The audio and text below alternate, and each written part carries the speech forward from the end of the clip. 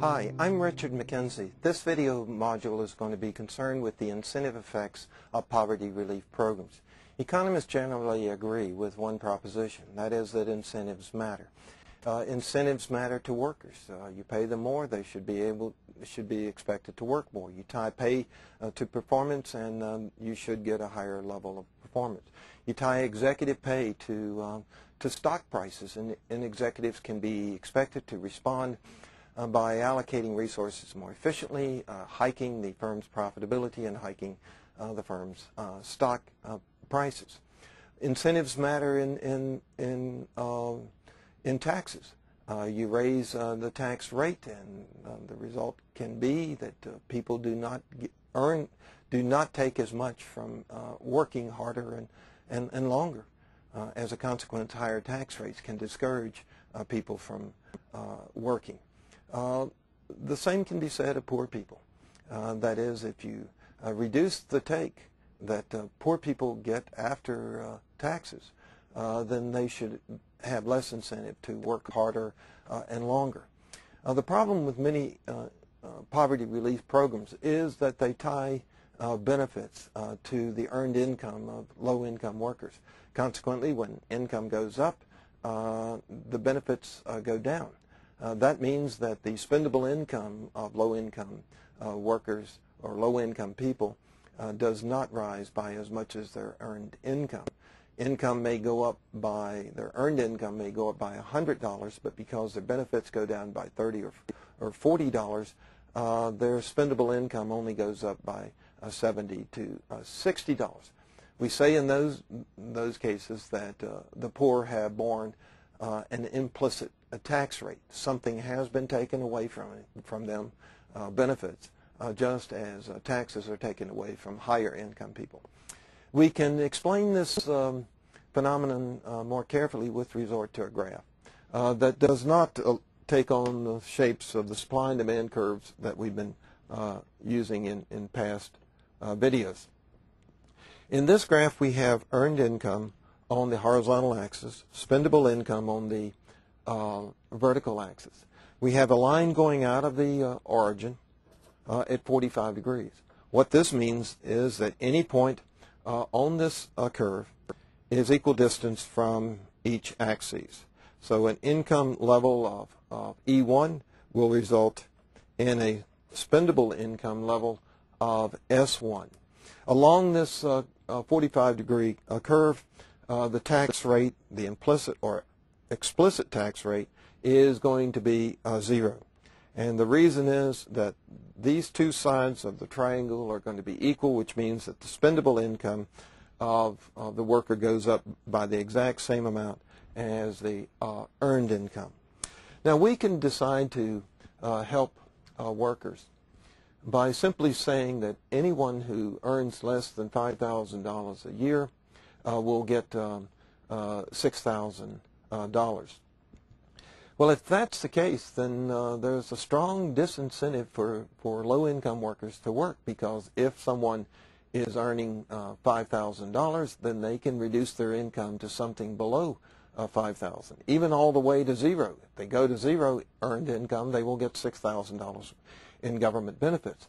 If, in fact, they earn $2,500, they will get the $2,500 plus $6,000 in benefits, or $8,500. Indeed, what would be the case is that anybody who earns $5,500 should be expected to lower their earned income to $4,999, and in doing so, they will get a total spendable income of $10,999. And so you should expect anybody up to 11,000. Well, anyone up to $6,000 should be expected to lower their income below $5,000. Well, that's a problem. You don't want to discourage people from working. You don't want to encourage them to reduce their work. Well, we could say that no matter what your income is, you'll get $6,000 in income. Well, if you do that, then the problem there is that low-income people will get additional $6,000, but so will Bill Gates get the additional $6,000. The welfare budget will be enormous. Now, what is typically done is that at very low income, say zero, workers will get some income, some benefits, say $6,000 if they earn zero income. But as the income goes up, the earned income goes up, the benefits are tapered off. And as a consequence, there may be some break-even income, for example, E2, where benefits go to zero. At that point, at the break-even income of E2, the spendable income of the workers is exactly equal to E2.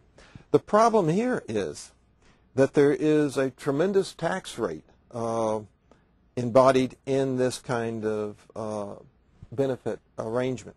That is, a person earns this much more in income, A to B in income, but the person's spendable income only goes up from B to C. In my take on this, CD looks to be about 1/3 of AB.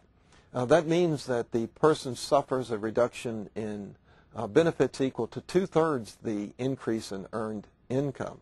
That means they suffer an implicit tax rate of 67%. Well, that can discourage workers from earning more income. Now, the problem in trying to overcome the disincentive effects is that you have one or two choices. You can lower the amount of income going to really poor people, that is, people receiving zero income, to something like S1. Well, if that is the case, you can taper it off such that the break-even income remains the same. We'll call that position X. In doing that, you can see that the increase in spendable income goes up by more with any given increase in earned income. The tax rate goes down. You give low-income people more incentive to earn more income. The problem is that you're also taking away benefits to a lot of low-income people. So in order to increase the incentives that low-income people have to work more, you have to take away benefits from them. Well, there's another alternative. You can, in fact, keep the old benefits at zero income and just increase the break-even income.